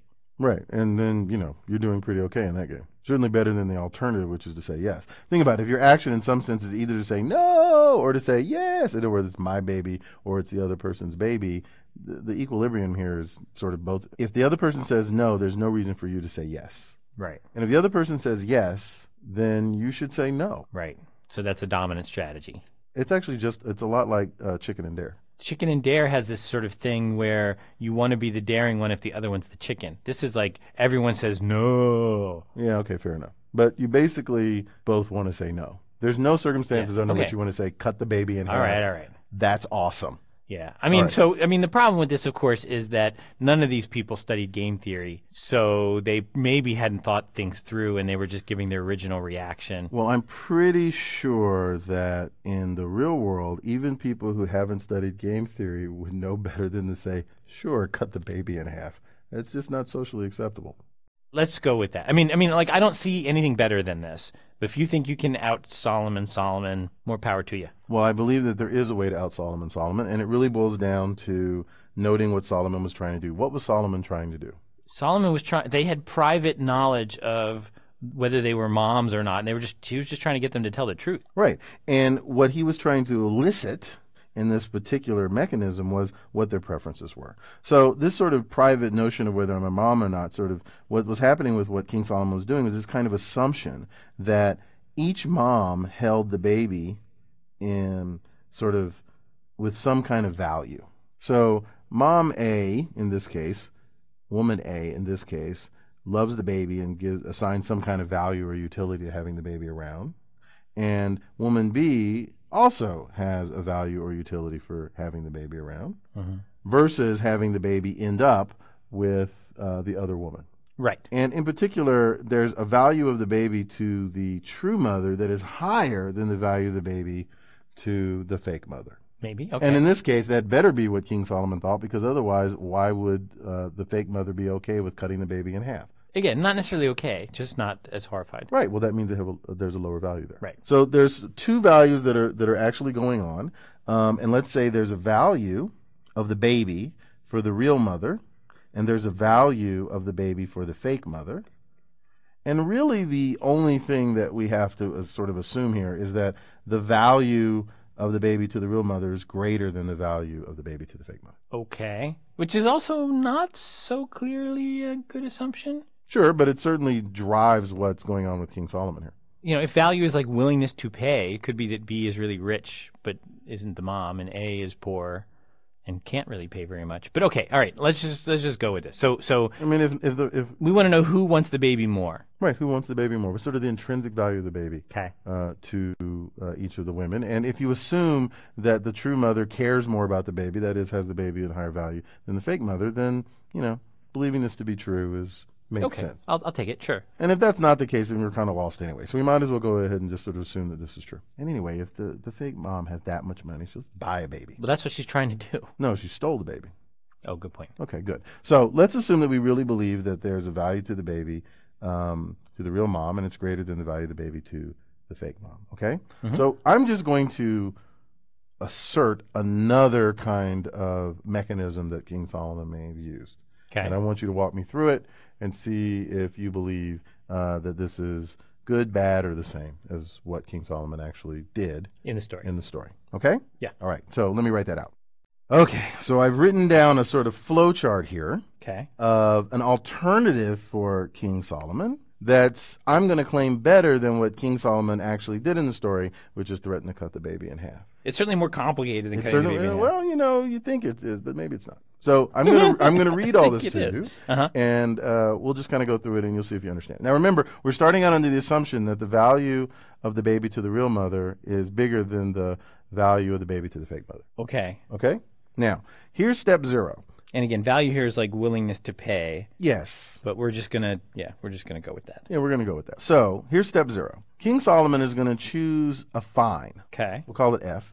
That's greater than 0, but meant to be small. Okay. So, you know, something like $1. Now, what do I mean by small? I don't just mean something like $1. I mean F needs to be greater than 0, so there needs to be some cost to this fine. But it should be smaller than either of the values V real or V fake. Okay, so V real bigger than V fake bigger than F. That's exactly right. Okay. All right. So King Solomon picks the fine. And by the way, tells the two women this entire process that I'm going through now. So none of this is a surprise. They both know this is what they're going to have to go through. Okay. Okay.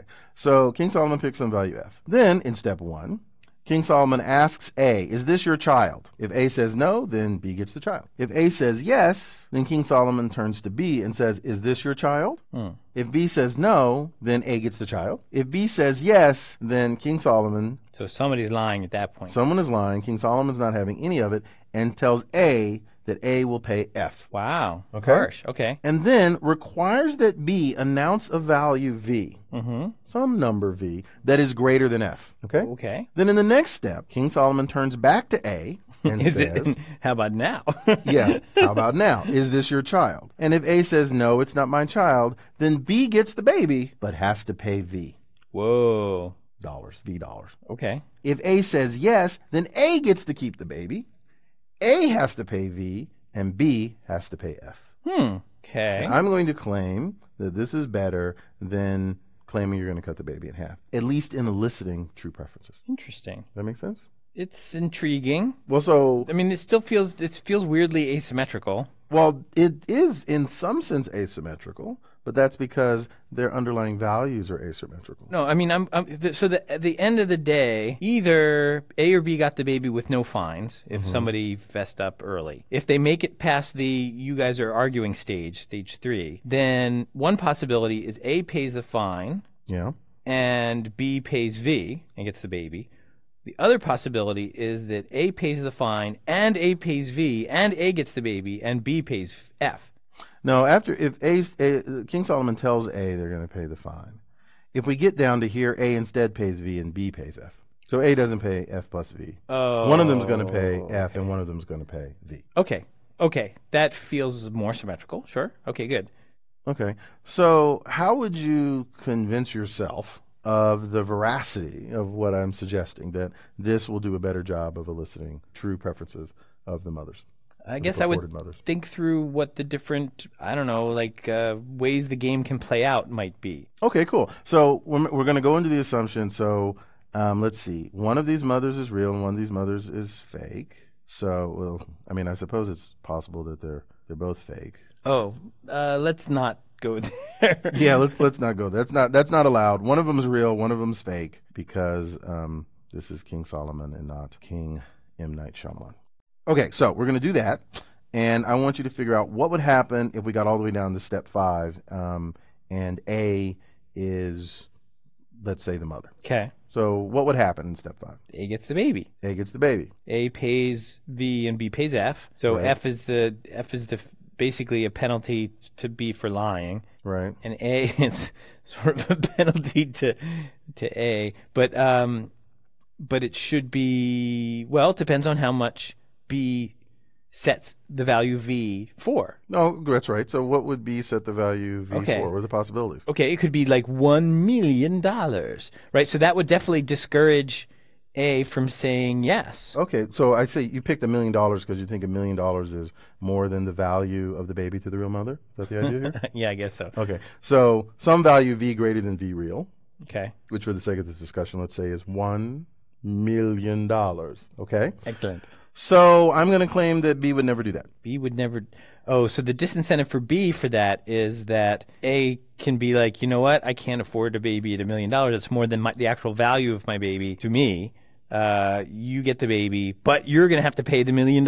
Right, now, that's not just something that could happen, that's something that would happen, right? Because Right. we've tied everything up in the value. So if V is bigger than V real, then we get down to here and ask, is it your child? A will say no, because paying V for the baby is more than what the baby is worth. And so B will get the baby, but B will pay V. And what do we know about V? V is bigger than V real, which means it's also bigger than V fake. Got it. So okay, so we're assuming that B has a value of B fake.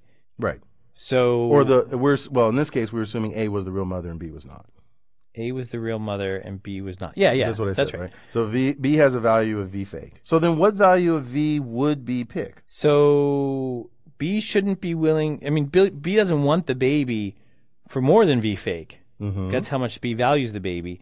And if B suggests a value V or announces a value V in step 3 that's bigger than V fake, B might get, B is at risk, Right. of getting the baby and overpaying for it. Right. And having to pay more than Economists it's are worth. weird. Economists are weird. But that's okay. So that means that not only will B not pick something bigger than V real, V would not pick anything bigger than V fake. Yeah, and in fact, in principle, B would rather pay up to V fake to get the baby. Anything Right. less than that, and if B doesn't get the baby, B's going to be sad for not having offered more. So at the end of the day, B's going to pick V fake as V.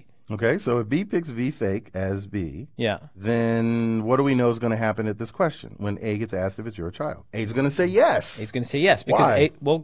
because if the value that B announced is V fake, and A is would have regret for not getting the baby. For not getting the baby and not bidding up to V real. No, bidding is probably not the right word, but Let's go with it. kind of suggesting or being A would have been willing to pay up to V real for the baby, so A would be happy to pay V fake for the baby. Because V fake's less than V real. Yeah. So A will, in fact, say yes. A will get the baby, will pay less than the value for it. And what happens to B? What happens to B? B pays a nominal fine. Right, but that's greater than 0. Oh, so if they've both thought this all the way through, now we can unroll back all the way to step 2, where B is asked, "Is this your child?" Now B is saying, "I could say no," and A gets the baby and I just walk away. I get 0. Or I could say yes, and I'm going to end up paying a fine. Right. So and another but at least A is going to have to pay a lot of money. So but it's all built into the value here. All right. So that means that since B is never going to be willing to assert a V greater than V fake, which means that B is never going to be able to make it so expensive that the real mother would say no. B has no reason to ever let it get this far because B will pay something. B will get minus F, which is less than 0, which means if we ever get to step 2, B will bail and say no. I see. Now, what if A is actually fake and B is real? But that's not the truth. It could be the truth. We didn't know that. All right, we want the mechanism to work either way. That's right. Okay. So, all right, so let's go to the bottom again. So if B is the real mom, B has a value of V real, which is bigger than V fake, which is A's value. Mm-hmm. So when B announces the value, Mm-hmm. B probably should announce V real Mm-hmm. because, again, B is going to want to spend that or wouldn't want to not get the baby having not spent that amount, right? Would have regret for that. And so B is going to basically be truthful, right, and say what B's true value is, which in this case is V real. At that point, A has a choice. A can say yes and is going to have to pay more for the baby than the baby's worth to A. Because V real is bigger than V fake. Or say no and walk away having paid the fine, but B gets the baby but at a very high price. But it doesn't matter because F is still bigger than 0. I see. So now what you're saying is, so that is a little bit weird and asymmetrical, right? So B gets the baby for V real, but if it was A who had the baby, then A is going to get the baby for V fake, which is less. Right. But it doesn't matter. The point is... But your point is that because of this fact, because of the fact that if A lets it get this far, knowing that A is not the mom, it's going to cost A the fine. Right. And A will not get the baby. So that means A doesn't want it to get this far, which means when asked the question, having thought it all through, A will just say no. So in fact, by saying this is the process we're going to go through, when asked the question, both will be truthful. In fact, all the questions will be truthful all the way up to question 1. What? All the questions. So any question that's asked is going to be answered truthfully by this design. That's right. I'm sorry. You were saying all the way up to, you're going counting backwards. That's right. No, well, I see. Up to 1. Yes, up the screen to 1. Right. So, yeah, that's exactly right. Without knowing what V real and V fake are, but with everyone understanding that the baby is valued more by the real mother than the fake mother, this mechanism is set up in such a way that it makes no sense for the fake mother, whoever it is, to ever let it get this far, ever let it get to step 3. So as a result, when forced to ask the question, the fake mother has to bail. Got it. Before it gets to 3, because otherwise fake mom will lose. Clever. Therefore, this mechanism will in fact elicit the true values of the baby and will allow King Solomon to know the right thing. Because of this, King Solomon knows that they will answer truthfully and will find out who the real mother is. Neat. And the only person who loses in this is the poor person with the sword. Oh, again. It's kind of sad, isn't it? So sorry. And there you go. So I think that that's a pretty interesting example of how you might kind of do mechanism design. That is really interesting. Yeah, and so I slipped and called it a bid at one point because it sort of reminds me of what people do in auction design. Right. So when auctions are designed, it's often the case that you want to set up an auction so that people reveal their true values for the goods that are available, and that that they'll bid their true values, and that the winner, the one who values it the most, will actually end up winning at the end of the day. Right. You try to set up a structure so that people will basically pay what it is they really want, or at least will announce what it is that they really want. There are lots of variations on this. And in fact, some version very similar to this is sort of what eBay does, but without babies. But the baby in this case is the prize. E-baby. E-baby. Wait a second. We have a website. Let's go get rich. No, that's not. Oh, I think that's illegal. I think it depends. But I was just going to say that if you switch the A's to B's and the B's to A's, then eBay is baby. I do not understand how you do stuff like that. Oh, but I'm impressed. All right. Okay, so here we are. So, yeah, auctions. And by the way, you might think that this would be a natural segue to talking about auctions, but that'll be our third class that we'll never actually do. Seem fair? At least we're being honest. We're bidding our true values. That's true. All right, so with that, there are lots of other examples that I could come up with and we could talk about, but I think that I think I've sort of made the point here. Yeah, that's really neat. I mean, again, it feels, not to be dissing on my homie King Solomon, but Namesake? namesake. Mm-hmm. Isn't that what homie means? In Yiddish, yes. Okay, fine. So, but again, if B is rich enough, B is just buying the baby and not even paying A appropriately for the baby.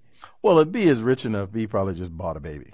Yeah, but bought the baby for the for what? For the for B's own value of the baby. So it has to be the case that V real is greater than V fake, or all of this fails. Yeah. But let's just say it is. No, if but it's not, then we'll come up with some other design. And actually, by the way, there are mechanisms for solving this where you don't know what the value. It may be the case that fake's greater than real, but you sort of limit the possible values that each might get. You kind of think there's like a distribution of them, and there are clever things that you can do to sort of make this work, but well beyond the scope of this single slide, which we've done all of this on one slide. So it's well beyond all of this and a little more. Yeah, there's just no more room on the slide, so I can't talk about it anymore. All right. So I think, speaking of game theory and true values, we have a problem. All right, what's the problem? The problem that we have is that we've now come to the part of the lesson where we have to say, what have we learned? And one of us drives and the other talks. Great. But we both did things in this lesson. Oh. So I'm going to say that we kept switching turns in order to make parity work. You should do the what have we learned. All right, so what have we learned? I think you basically convinced me to do the writing, and now you're the one who has to actually think about what we learned. No, what we'll do is we'll end up sharing. So you tell me what we've learned, and I'll tell you if that's right. So there was Game Theory 1 and Game Theory 2, and they had their own what have we learned along the way, right? Right. All right, so then what happened when we came back? There was Scooby-Doo noises. There was Scooby-Doo noises. Then we talked about solution concepts. Exactly. And we listed a bunch, but we focused in on two of them. Right. And I talked about correlated equilibrium and the relationship to Nash equilibria and sort of how they're awesome and efficient to learn or efficient to compute. What was the main idea of correlated equilibrium? What was the thing that was introduced that makes it work? Traffic lights. Better known as a shared source of randomization. Yes, which I don't think I ever actually said. But yes. I heard it implicitly. Yeah, it was implicit. A shared source of randomization. In other words, that one-third that we did with the cards was something that we both knew that kind of allowed us to correlate possible outcomes.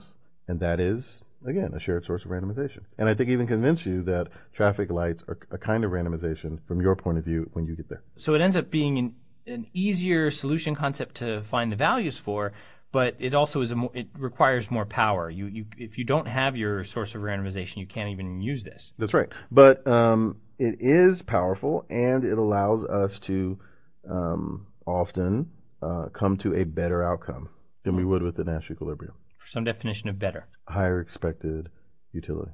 For both players, for one player, for the average player? Well, it'll depend on the game.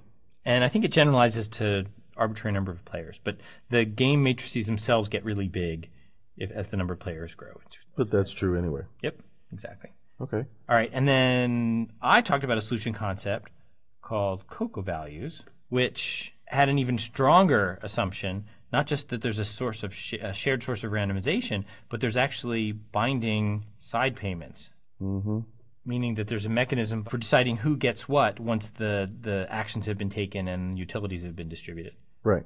And this encourages a player who might not have a reason to do any particular equilibrium to pick one that is beneficial to one of the other players because that person will share in the increased benefit. Right. So it encourages a Pareto optimal response. That is to say that in particular they're going to choose the outcome that has the largest total reward, and then they're going to divide up that reward. Did you mention Pareto optimal when we were talking about this? No. It was implicit, much like shared source of randomization was. Both these algorithms, it turns out, have been used in the sequential games setting, the stochastic games. Yeah. Well, solution concepts are usually useful in all those things. Yeah. Oh, you should mention one other thing, which is we actually pointed out that something that we talked about last time was in fact a solution concept. What, Nash? Nash and? Oh, subgame perfect. Right. By the way, worth pointing out that the King Solomon alternative that I described before is subgame perfect. Oh. All right. Well, so let's flip over to that, which is mechanism design. We talked about... Two things in particular. We talked about peer teaching. Right. And we talked about King Solomon. Dividing up babies. Baby division. Never, ever divide by zero. Now, what's interesting about mechanism design, sort of the flip side or complement of what we normally think about in playing games, is that one could look at a lot of these solution concepts as, in fact, being mechanism design. Right? You create cocoa values as a way of encouraging certain kinds of behavior by setting up binding side payments. You think of correlated equilibria as working because you've created a mechanism, this shared source of randomization, that will encourage behavior that it wouldn't otherwise encourage. Therefore, all these solution concepts can be thought of, sort of, at least all the ones beyond the kind of obvious one of Nash equilibrium anyway, I'd have to think about that, can be thought of as a kind of mechanism design. These extensions, these things that we introduce are to induce certain kinds of behavior. And so even if we didn't want to think too hard about mechanism design or wanted to believe it wasn't really a part of reinforcement learning, it really is, because all of these things that we come up with as these sort of extension solution concepts are really about getting better outcomes. And they're all about driving behavior using rewards. Right, which is so much better than driving Miss Daisy. So I think that's everything that we've learned. Okay, so what's next? I think we're done, actually, with the material. We have kind of a wrap-up that we need to do, like an outro. And so, so we're getting down to the near terminal state. Nice. Well, I think that's good. Well, this has been fun. I mean, I guess I will get to see you again after this, because we do have a few things that we need to do. But I think we've covered all the material. Wow. Well done. Well done. All right. Well, good job, everybody. Yeah, good job. I guess I will see you later, Michael. Bye. Bye.